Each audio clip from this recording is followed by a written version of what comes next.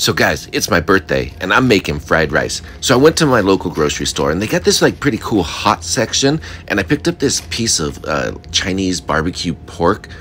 It's gonna be absolutely perfect. Look at that thing. So I'm gonna start out by just chopping this thing up. I'm gonna slice it up one way, we'll spin it around, we'll go ahead and slice it the other way. Some of the bigger chunks I'm gonna give another cut. We'll get it all chopped up. You guys are ready to start making this rice. So I'm gonna start a little oil in a pan and some butter, and we're gonna start with our eggs. I'm doing 4 eggs, guys. So I've got some leftover rice. I had some Chinese food the other night and I got some leftover white rice. That's what it took to inspire this dish. So I got my eggs in here. I'm just gonna give them a nice scramble, move them around, get them all cooked through, break them up into little pieces. Guys, as soon as I have a nice scramble on those, we're gonna go ahead and set those aside. We'll get that pan back, a little bit more oil in there. Now we're gonna throw down some onions.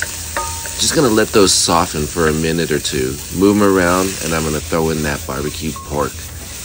We'll give that a nice little tossy toss. A little bit more butter. That's gonna add some really nice flavor in here also, guys. And we're gonna go ahead and throw in our eggs. And I've got some green onions. I'm gonna add some of those in. We'll give that a little tossy toss. Now, like I said, I had this leftover rice. I'm gonna go ahead and just pour that right in.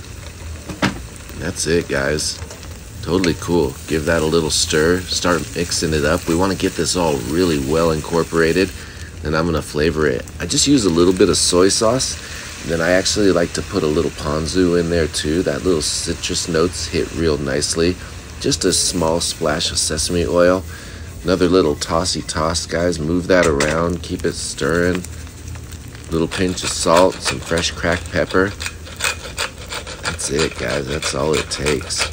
One more mix up. Just get this all stirred. You're good to go.